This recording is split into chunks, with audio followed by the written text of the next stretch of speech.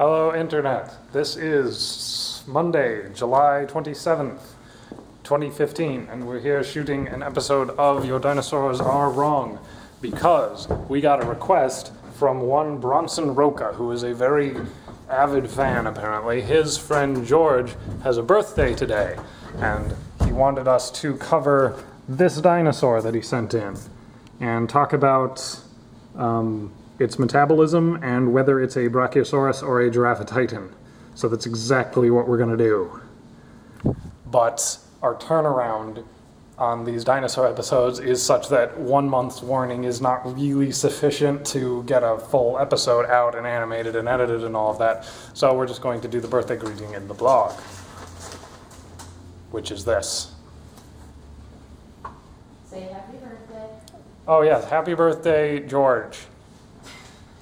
From Bronson, apparently, but also from all of us at the Geek Group. Good job, kid. Are you ready? I'm about as ready as I can be.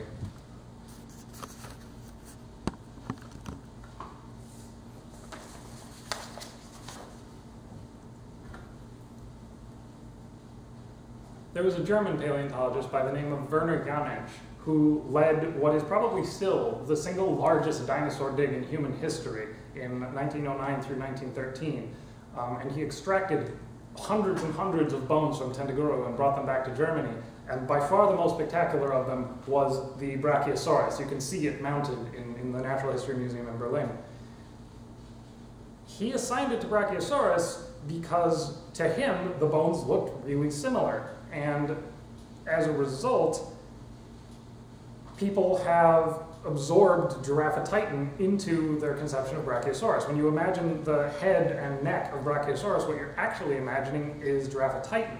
And there was an American paleontologist who pointed out that Brachiosaurus is actually known from pretty scant material. We didn't have a head or neck.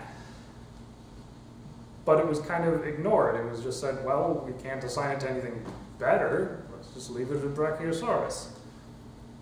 It was in the late 1980s that Greg Paul actually called attention to how different the specimens are, and he decided that we would be better off putting Bronchi under what's called a subgenus, and he called that Giraffatitan.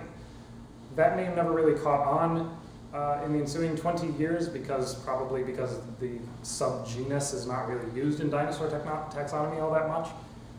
It was in 2009 that we see, go to that camera for that. Let me just figure out what this guy's name is.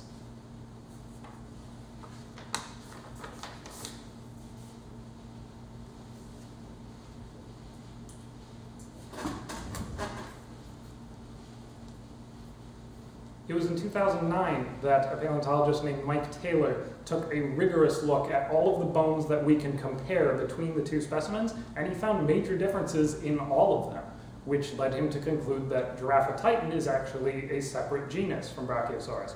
And then, in 2012, a paleontologist coded them separately as separate phylogenetic units in his analysis and found that Brachiosaurus is actually closer to a couple of early Cretaceous North American brachiosaurs than it is to Giraffatitan.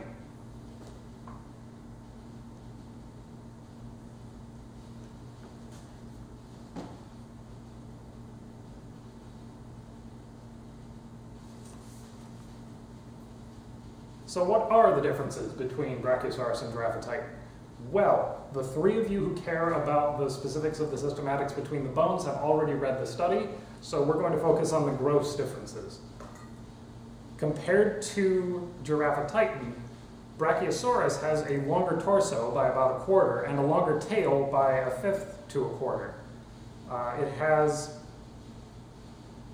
shoulder sockets which poke outwards, sort of. They're oriented laterally, as opposed to Giraffatitan, which has the more standard backward and down-facing shoulder sockets. Now that's kind of weird.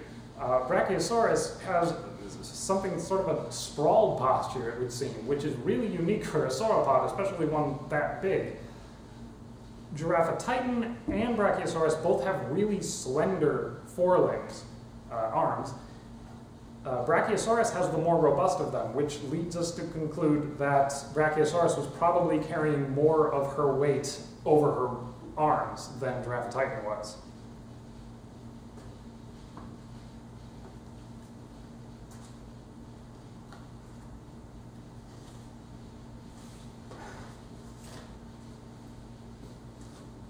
Did I talk about endemism in this take? No? I am.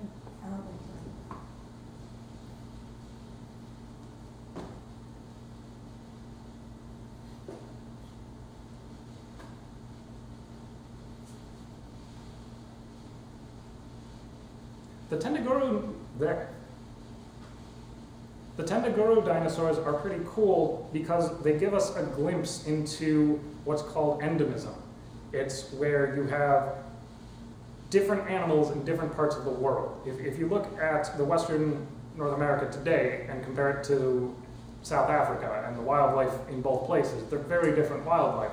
I'm going to do this over again because I'm blah, blah, blah. I mean, do we really need to say it, Stephen? It's not really relevant at this point. We've wrapped on the episode itself, but I'm going to do a quick pickup shot, and maybe two if I can. The way that we brought in the dinosaur today was on a Hot Wheels car from a ramp going down the side here. And I'd like to do an insert shot of just like maybe a high angle of it going like, and put in a guitar riff in the edit.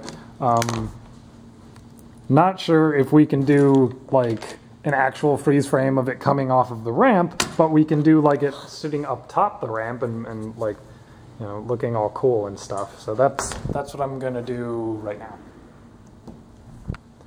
Forgot to blog the first take because I am dumb, but I have upped the shutter speed and raise the gain correspondingly. Hopefully it won't get too grainy because we got plenty of light.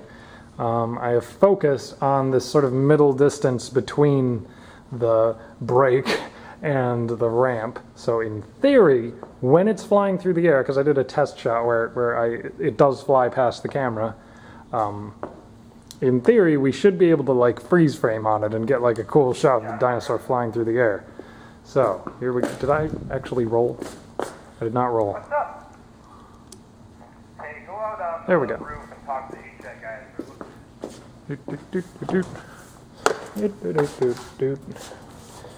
Really high-tech assemblage here. We got a dinosaur gaff tape to a Hot Wheels car. Okay, how do I do this?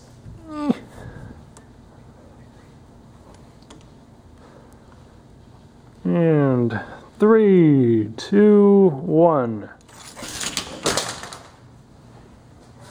Let's find out. You guys will find out when you see the video.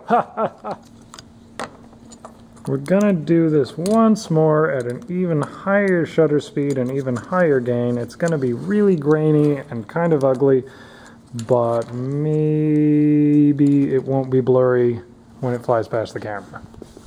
Did I roll? I did not roll.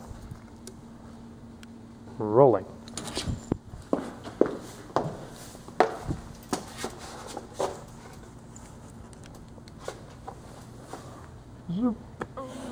Yeah.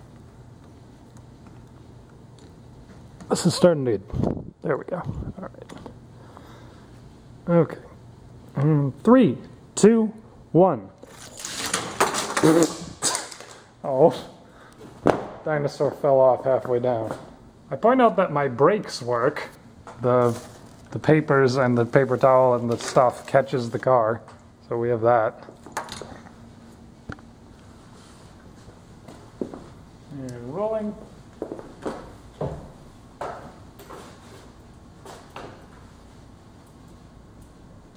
And 3, 2, 1.